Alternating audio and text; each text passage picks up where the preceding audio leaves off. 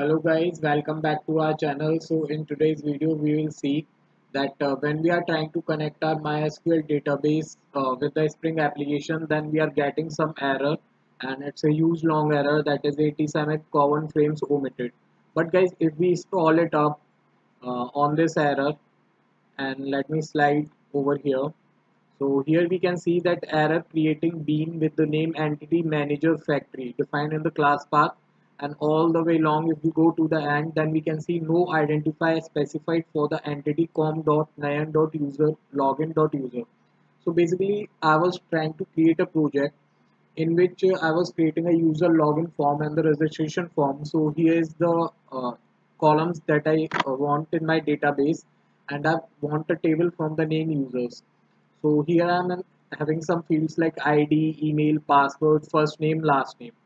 So guys, here in this place we are getting error, as you can see that it is showing no identifier specified. So what does this mean is that whenever we create a table in a SQL database, then we have to assign a notation called @ID to the primary key, that whatever we want in our SQL table. Like guys, in this database I am having a field ID and I want this as a primary key, so I'm assigning @ID annotation.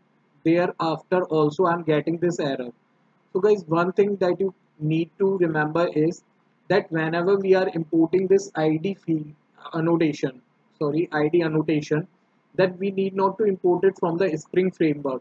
Instead, we have to use the Java Persistent API, that is JPA. So what we have to do is, you will just simply comment this out and we'll go to import javax.persistent.id.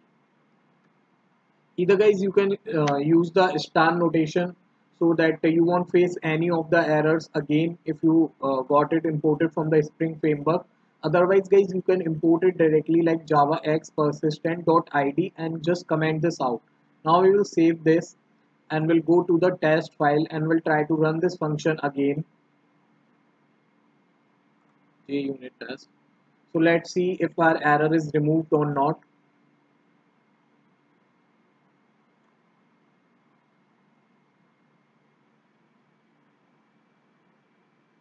So guys, now you can see that my program has run successfully. In the JUnit also you can see that I'm getting this green color tick mark box over my function. This means there are no failures.